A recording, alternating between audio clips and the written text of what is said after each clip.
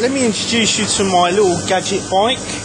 I have a lantern battery connected up to a 4-socket cigarette socket in here. I know it's dark, you can't really see it, and I have 2 connections in this.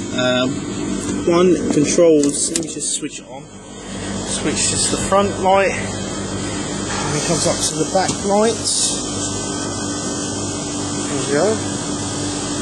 Now this is wired up. One battery is wiring up by 2 lights. I have here at the front a USB port here, which is powering the front light.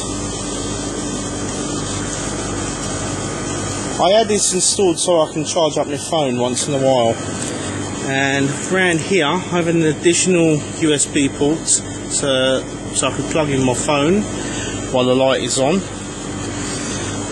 What else? I've also got indicators on the back of my bicycle. A little gadget I found on eBay for $4.99 from China. I'll just turn it left. There you go, I've got a left indicator there. And I'll turn it right.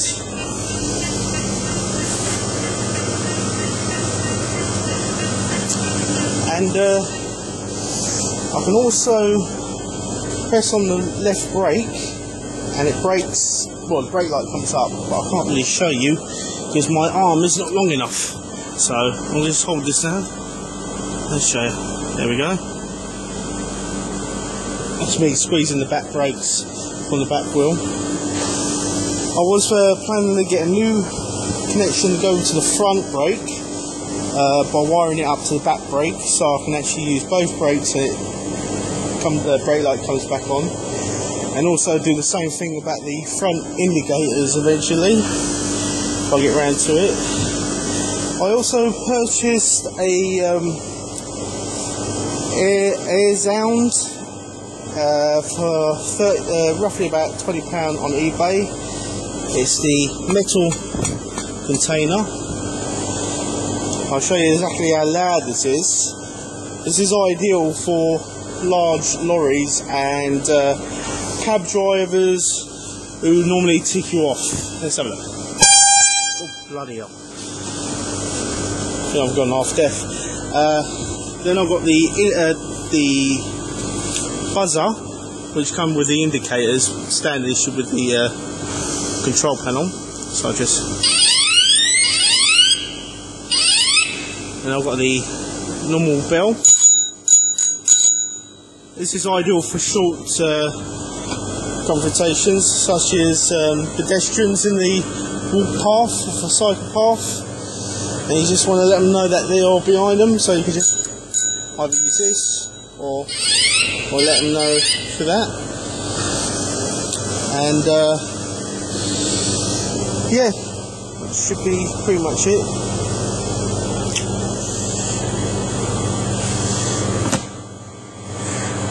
Altogether, this probably cost me in cabling and wiring about 40,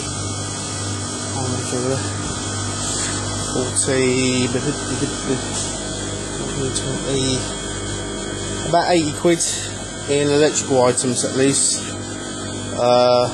with the wiring and the light cabling. So yeah, everything is definitely running off one battery, one rechargeable lantern battery, which is 6 volts. I believe that's 6 volts. There you go, my little gadget bike. As I said, I'm sorry about the light, but I'm currently in my work warehouse. So anyway, bye.